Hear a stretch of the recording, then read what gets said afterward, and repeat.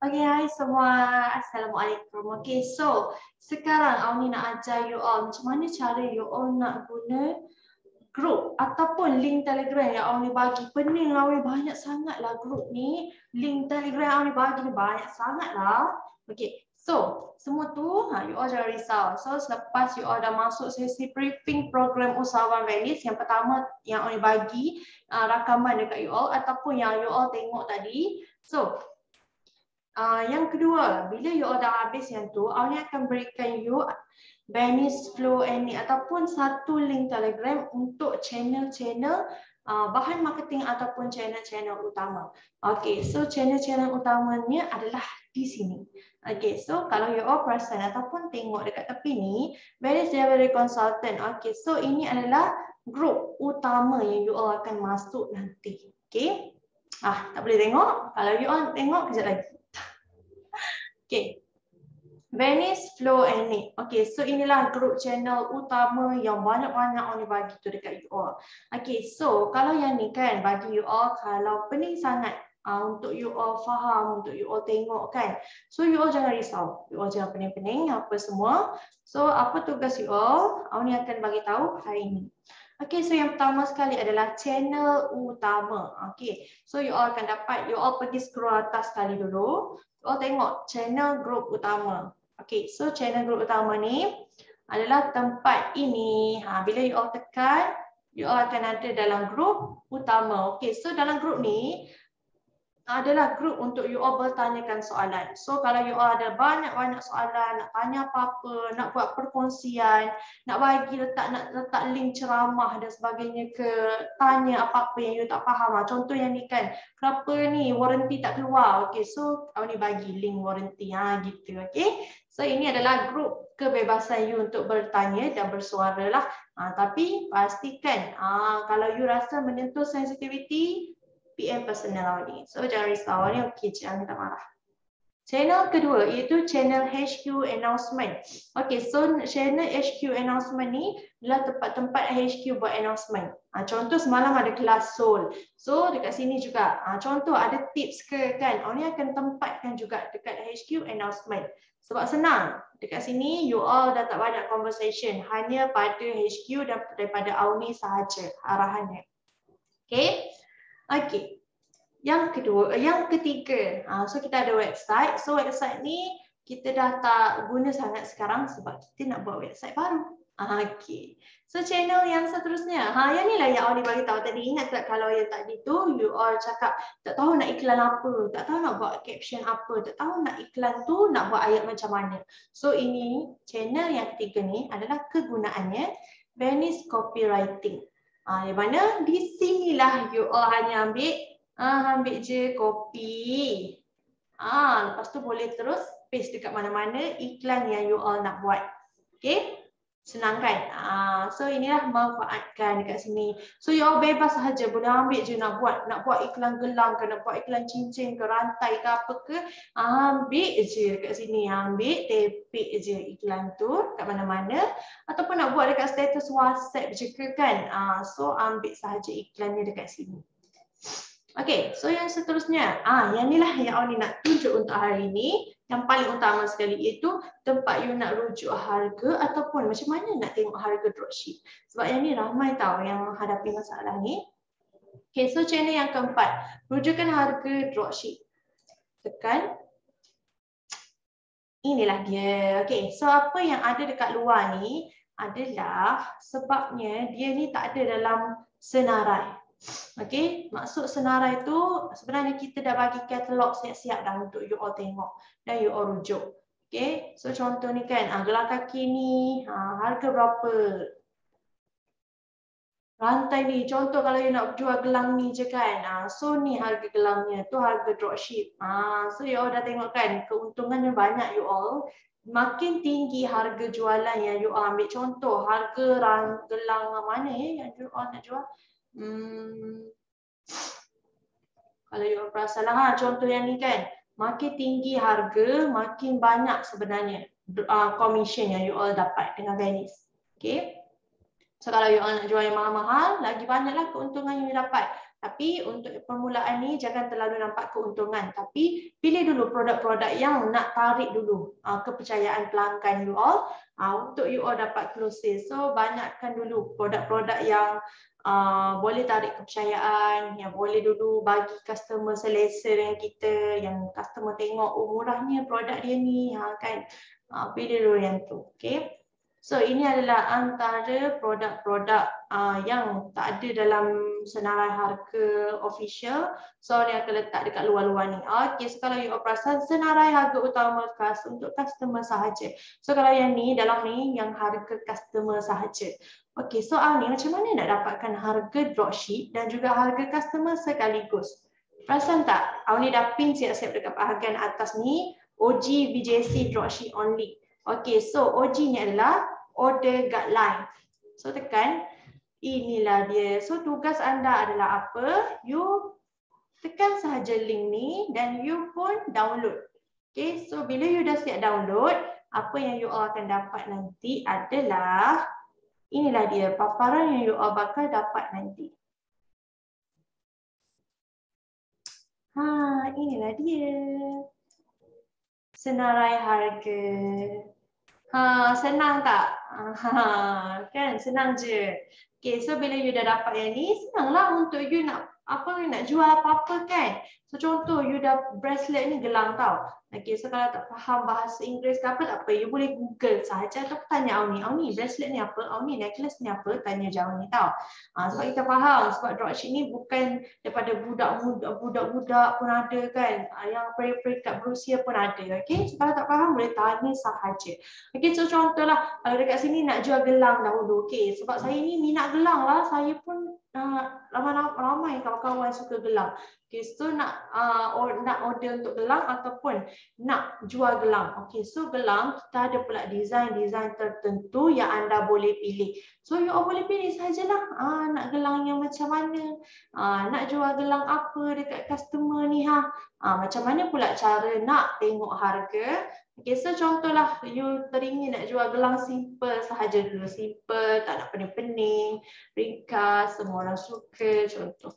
Okay, so gelang ni yang pertama sekali, you pun tengok range harga dia dalam 180 sampai 200. Okay, harga tepatnya adalah, okay, so kita ada jenis gelang ataupun jenis rantai. Okay, so jenis rantai ni macam mana you nak tahu? You tengok gambar. Contoh kalau dalam iklan tu, you dapat gambar ni rantai jenis ini. So you pun nak jual dekat customer jenis tu je, tak nak tunjuk yang lain. So tak perlu tunjuk. Sebab apa? Bila you tunjuk, you kena cari gambar, you akan pening. Bila you tunjuk yang ni, customer mesti akan suka yang tu je. Lepas tu dia cakap lah, produk ni bagus tau, boleh pilih tulisan, gelang, jenis rantai ni, boleh tu tau, boleh laras, nak saiz apa, ikut ukuran akak sahaja. Dan kita bagi pula free plating ataupun free sado dekat akak. Gitu kan. Okay, so harga gelang ini kalau you nak jenis rantai ni harganya 200 untuk harga customer. Yang warna hitam ni adalah harga customer. PS 000001 ni adalah kod dia. So dalam detail order nanti tulislah gelang name standard, lepas tu tulis kod dia PS 000001 supaya kita tahu kod mana yang anda nak. Takut anda terletak yang benda lain, takut kami pun tersalah buat gelang lain. So nanti boleh mengakibatkan kesalahan lah dalam order. So ni untuk sementara saja sebab nanti kita akan ada website yang baru. So untuk sementara ni website lama ataupun kita order masih lagi secara manual lah. Melalui dropship, melalui manusia ke manusia gitu, okay? Okay, so bila macam tu, you pun nak bayar harga dropship tu dekat HQ, nak tengok dekat mana? Tengoklah D. D ni adalah dropship. So harga dropship adalah RM170. So untung you jual gelang RM30. Banyak you all RM30 ni.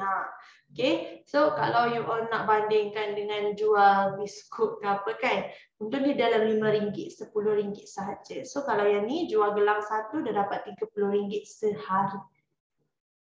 You all kira lah dalam sebulan you all dapat berapa. Dan dalam setahun of course lah akan beribu-ribu ringgit you all dapat. Okay. Okay, itulah cara you all nak tengok harga. So contoh ni you all kena tengok tau. 5 huruf. Ni percuma sampai 5 huruf. 1, 2, 3, 4, 5 percuma untuk huruf ni. Okay, so you tengok dekat bawah dia.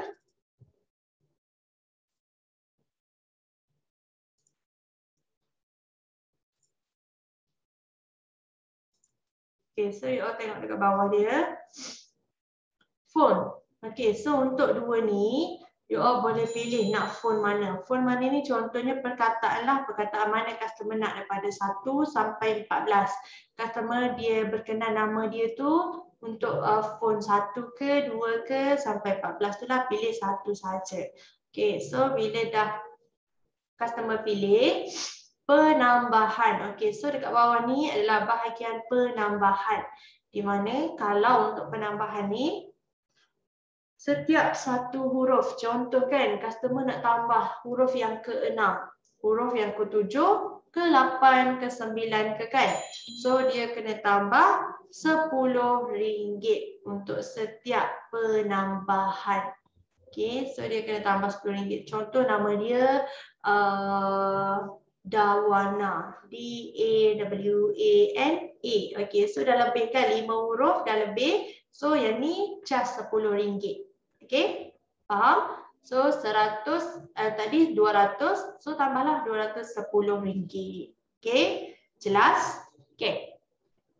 Dan saiz rantai. Saiz rantai tu kita bagi percuma sampai 20 cm. Okay, so bermakna kalaulah saiz customer 21 cm ke 22 cm, tetap boleh buat tapi dia kena tambah RM5 untuk setiap cm yang dia nak tambah tu. Okay, itu sahaja. Okay, senang je ya. Okay, so semua rujukan macam ni lah cara dia. Daripada atas ni, you tengok, dah lebih ni 5 huruf.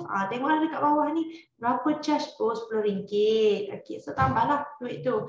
Dan yang keempat adalah postage. So tadi harga 200 kan? So postage dia duduk semenanjung. So RM208.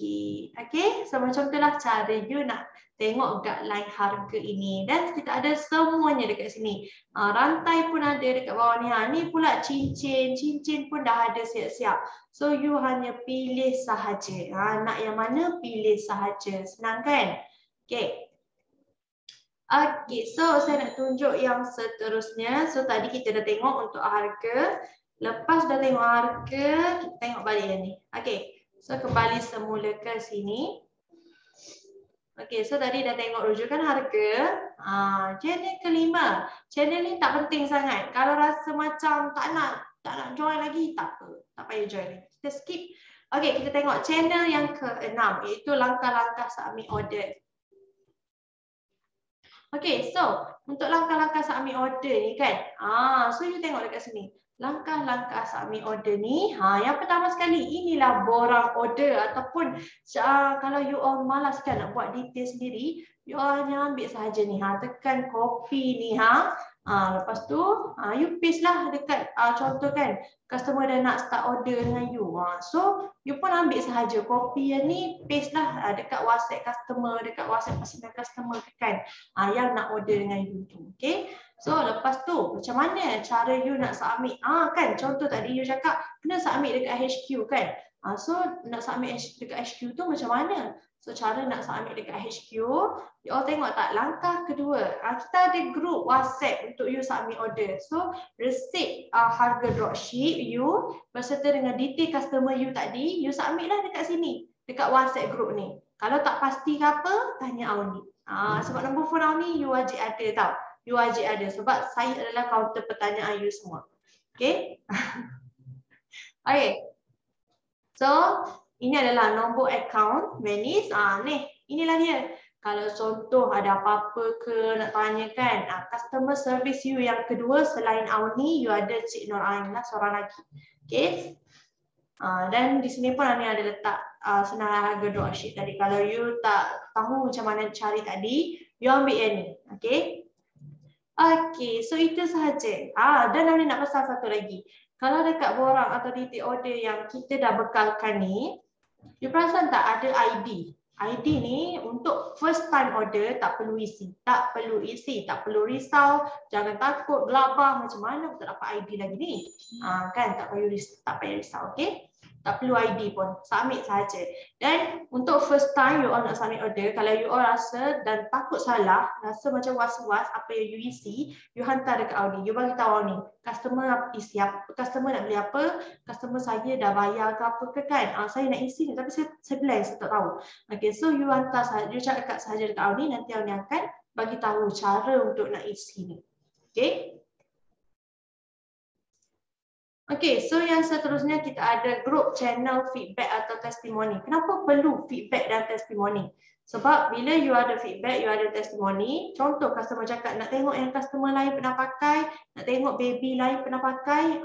So ini you ada bukti lah yang kita ni dah banyak dah. Memang dah banyak dah daripada 2013 dah lagi kita dah jual dekat customer. Okay, so ini adalah group untuk you nak tengok. Dan ini adalah grup channel gambar. Okay, so grup channel gambar ni adalah tempat yang paling penting untuk you tahu. Iaitu di sinilah you boleh pilih you nak join grup mana dulu. Contoh you rasa nak jual cincin je dulu.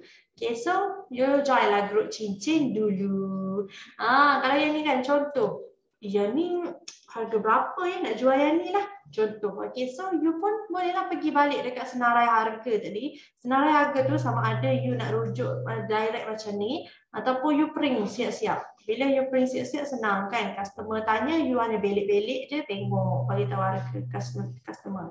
Okay, ingat lagi tak cincin tadi, gambar cincin tadi? Inilah cincin tu. Harganya RM280, harga dropship 238.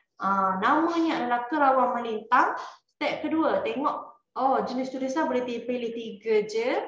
Lepas tu bilangan huruf masih lagi sama. Kalau lebih 5 huruf, cas RM10. Harga dropship ada juga tahu. Daripada RM10 tu, you tolaklah harga dropship RM8 bila you nak bayar dekat HQ nanti. Okay, so untuk saduran ni kena follow gambar tahu. Follow gambar. Contoh, kalau customer cakap dia nak silver, pun you kena follow harga ni. Okay. Dan postage sama juga RM8, RM15 free untuk pick up dan juga international kena refer HQ. Okay. Senang kan? Senang ni insya-Allah. Okay. So inilah channel yang ni bagi tahu tadi. So kalau ada mana-mana channel yang you all nak masuk, ni pula kita ada tu koleksi gambar model yang ni wajib masuk lah. Sebab apa? Bila you masuk yang ni, you boleh gunalah gambar-gambar manusia, model, paid review. Kita pun ada jual emas 916. So you all boleh tengok gambar-gambar dekat sini, boleh tarik perhatian customer you. Okay? Okay. Ni general price yang tadilah. Information tadi. Okay, so tengok balik ni, ada lagi tak yang you all nak tahu? Ni dekat sini yang letak satu lagi, nombor phone Cik Ain lah kalau you all nak tengok. Dan kita pun ada bagi juga Facebook, Instagram, Twitter, Telegram, YouTube, TikTok kita untuk you rujuk. Ataupun you nak tengok kan posting-posting kita, nak buat contoh ke, ataupun you nak ambil terus video TikTok kita pun boleh. You all boleh download sahaja direct lah video TikTok kita.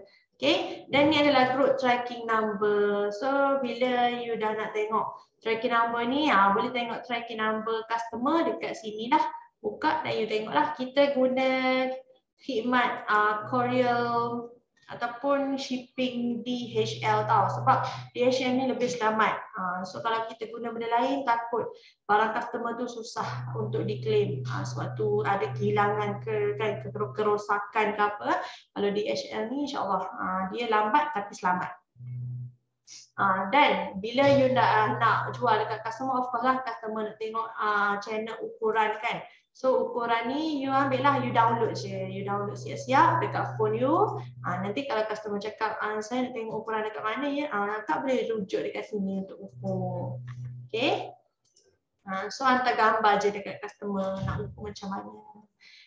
Dan dekat sini, channel ilmu tambahan. Channel ilmu tambahan ni penting. Kenapa? Sebab dekat sini, contoh ni, yang ni pernah juga jual. So, ni nak bagi contoh dekat dropship semua, cara betul untuk jual. Yang pertama sekali, mulakan perbualan dengan tanda tanya ke, dengan hi ke. Lepas tu, ni ambil masa 3 hari tau untuk nak dapat satu customer beli RM350. Dan komisionnya RM350 ni memang banyak you all. Okay, memang banyak. Okay, so you all boleh tengoklah kejap lagi dekat sini sampailah at last kali baru bayar you all, baru bayar. Ni sangat-sangat normal you all. Sebab apa? Kita jual apa-apa pun orang suka nak percaya dekat kita. Kita jual baju pun orang cakap, ya ke kan? Tanta nipis kan? So memang hati kena cekal, hati kena kental. Dan alhamdulillah dapat close sale. InsyaAllah you boleh buat cakap. Okay. So dekat sini ada berbagai rujukan untuk you faham tentang produk, tentang perbualan dengan customer ataupun macam-macam lagi. Dan ni adalah grup untuk Venice Soul Transformation. Kita ada grup campaign. Sekarang ni kita boleh tengoklah campaign apa yang tengah berjalan. So contoh hari ni you dah join Venice ataupun VJC ataupun dropship. So dekat sini you pun bolehlah, tengah berlangsung lagi ni berapa bulan ni? 20 Ogos. Boleh lagi, sempat lagi untuk aku join. Kan? So harga you dah tahu 120 harga jualan. 102 harga you. So dekat sini pun you dah tahu boleh jual terus dah direct dekat customer juga. Okay. Okay, so kalau contoh dengan Venice ni, contoh kalau customer ni dia akan dapat warranty tau, warranty selama 1 tahun. So nanti kalau ada customer yang membeli dengan you pesan dia awal-awal, akak jangan risau tau bila item dah sampai, item akak tu kita cover warranty selama 1 tahun. Jangan lempar pula. Jangan buang resit. Sebab resit itulah yang akan digunakan untuk nak claim warranty ni. Okay. So warranty ni dia ada. Inilah yang customer kena isi nanti bila dia nak claim warranty selama 1 tahun. Warranty tu kita cover untuk patah. Contoh dia buat ukir nama kan. Ukir nama dia patah. So boleh claim dekat sini juga. Putus, rantai putus, gelang putus, anak tarik. So dekat sini juga. Dan yang ketiga adalah contoh dia beli cincin, lepas tu cincin itu besar sangat, terlampau besar. So dia nak kecilkan balik pun boleh claim warranty selama 1 tahun secara percuma dengan Venice. Okay, so jelas? Itulah antara apa yang Oni nak tunjuk dekat you all hari ini. Okay, so ada apa-apa soalan juga untuk sesi hari ini. So jangan lupa tahu, ni adalah grup-grup yang wajib you all masuk, yang wajib yang you all tahu. So kalau tak faham apa-apa, kalau pening-pening apa-apa, cari Oni. Okay, so ada apa-apa soalan sebelum saya tamatkan sesi?